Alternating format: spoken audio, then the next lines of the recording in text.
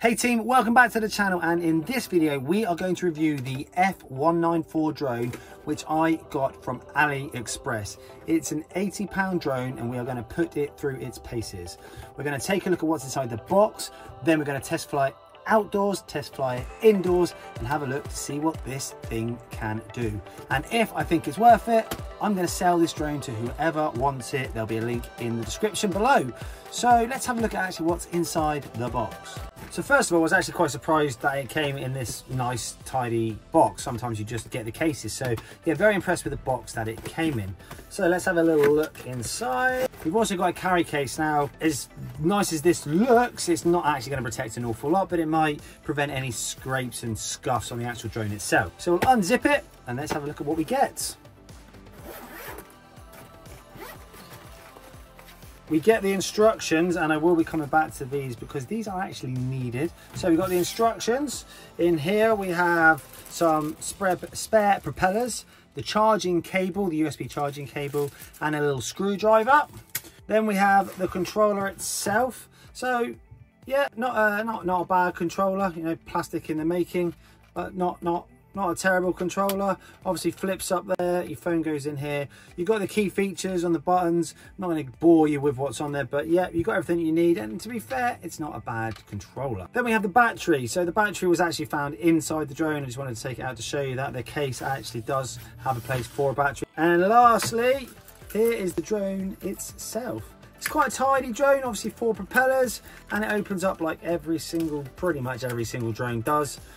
So the 4 legs, out they come, and it gives you your drone. And then the battery just pops in the back like so, clips in, and there we have the drone and what's in the box. Now, I said I was going to come back to the instructions. These are, I think, crucial for setting up and getting the drone airborne. You'll see shortly that we had a few issues actually getting the drone actually airborne, but there's a code which takes you to a video, which is okay. If you combine the video with what's written in these instructions, you'll get the drone airborne faster probably than we did. Some of the features then of this drone is, obviously you've seen the brushless motors, but it has optical flow, so hovering it should be able to hold itself nice and still. We shall test that. Long battery. What I couldn't find out is actually how long the battery lasts. I did look and search, but I don't know. So I'm going to go based on what it says, about 10 minutes. Lastly, the drone has this camera. Now,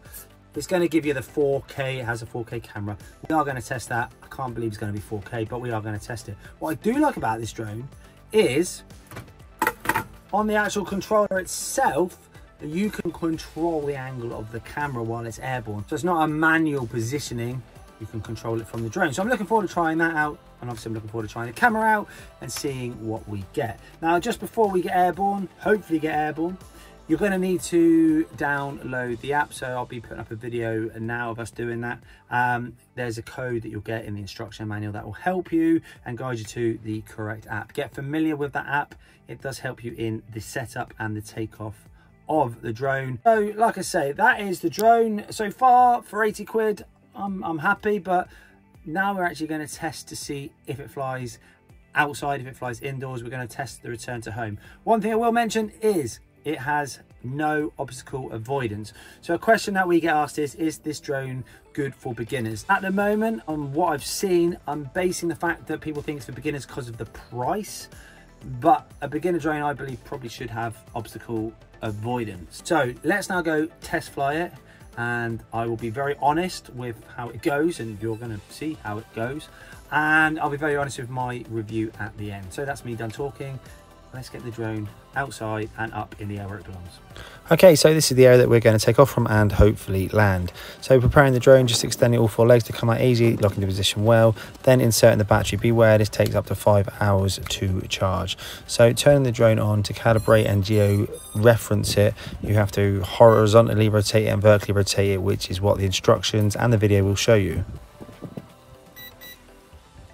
Okay, so as we place the drone down, it's now time to dive into the app. So a little walkthrough, you have your map at the bottom right, and you have loads of different features, which is what I really liked about this app. You can obviously take photos, you can record, and everything then gets saved straight to your phone. And I've actually done this and it does work really well. Okay, so the moment of truth, time to get airborne. So the drone took off like a dream and actually hovered brilliantly up until we took it a little bit higher, and then I believe wind came into play and suddenly flying this drone became a battle. So as we go a little bit higher, you'll now start to see me almost lose control and stack it straight into the tree. So this isn't my bad flying, I promise. This is me absolutely fighting with it to keep control. Here is what you'll see from the camera. So the actual image itself isn't too bad, but you can see how unstable it is as I'm battling with the drone to try and keep it in the sky, to be honest, but keep it still and able to record. So yeah, you can see that I'm having a real battle with the drone, but we do actually steady it up and you can see the quality of the camera now, which isn't too bad. So now in this next clip, you'll see me control the camera and point it down with the remote control. It is quite jerky, as you can tell. It doesn't help that the drone isn't flying smoothly. Again, almost stacked it into a tree, but again, you can see the quality of the camera, and again, not too bad.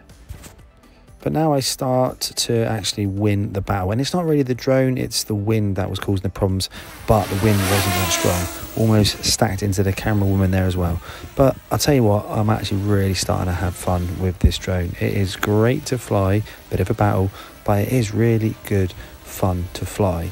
It's just, it is very susceptible to wind. It's not very powerful, so a little bit of wind and it is a battle. But like I say, it is actually great fun and I'm really enjoying it. So sort of bring it in a little bit closer now so you can see. I'm actually trying to hover it, but it's not great at hovering. A little bit lower where we are now, not too bad. Any higher, absolute nightmare. You need to be in control of it. So just another couple of clips of me nearly stacking it one more time into the tree, but somehow managing to save it. So we went a little bit higher, thought we'd play with the altitude, but as we did that, as you can imagine, wind came into play and the drone became even harder to control. And I thought, look, rather than lose this drone, let's bring it back down. But you can get very good altitude on it. So here it is, as I said, a little lower in the hover, and yeah, I'm having to control it with the remote control a little bit, but not too bad. Now, here comes the fun part. I hit the return to home button. Let's see exactly what happens. Now, warning signs were already alarming because the drone should be landing to the right, and yeah, no obstacle avoidance, so we hit the slide and then eventually just dunked it down. Another clip of it, yeah, and then ended up just dunking it down in case we hit the side again.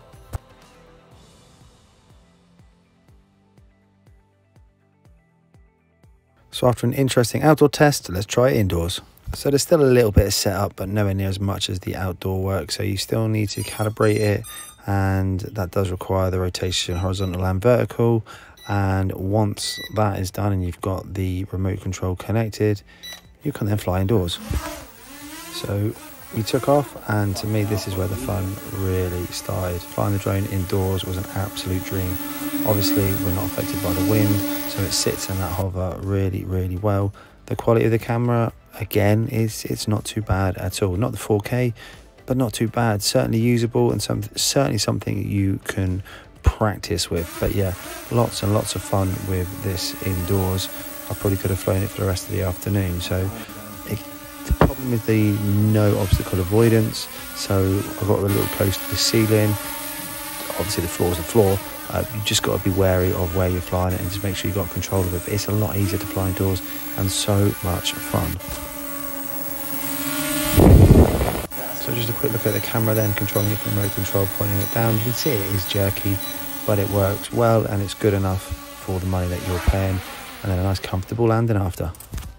And here we are just looking through the app. So this is what you'll see from your mobile phone when you're flying. Again, nice clear image and loads of different features that you can really play with.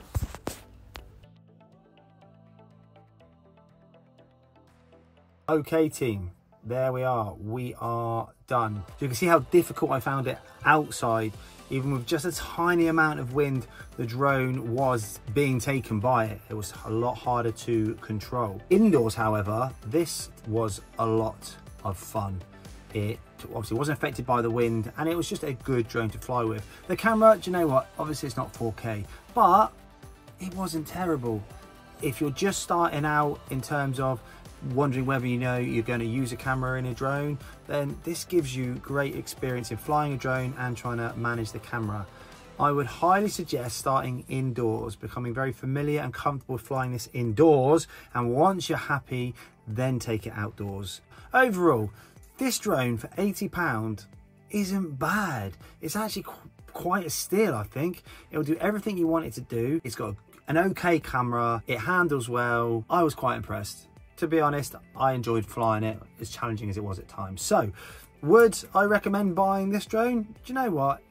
Yeah, I would. Is it a beginner drone? Great question. Indoors, 100% this is a beginner drone. Brilliant to start with. Gives you that chance to play with a camera as well. So, yeah, do you know what? This is a beginner drone in price and a beginner drone indoors. Once you've got this sorted indoors, then take it outdoors and have a play. It does become a lot harder outdoors though. So, if you want this drone, not obviously this one because we stacked it into a slide, but if you want a drone like this, hit the link in the description. We'll be selling it to whoever wants it for that £80 plus postage and packaging.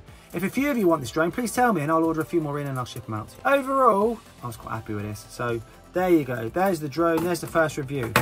I would love to hear your comments. How did you find my review? Hopefully it was open and honest. Hope you enjoyed it. Like I say, please let me know if you enjoyed this video. Please comment, and I'd love you to subscribe as well. Thanks for watching. I will see you on the next video.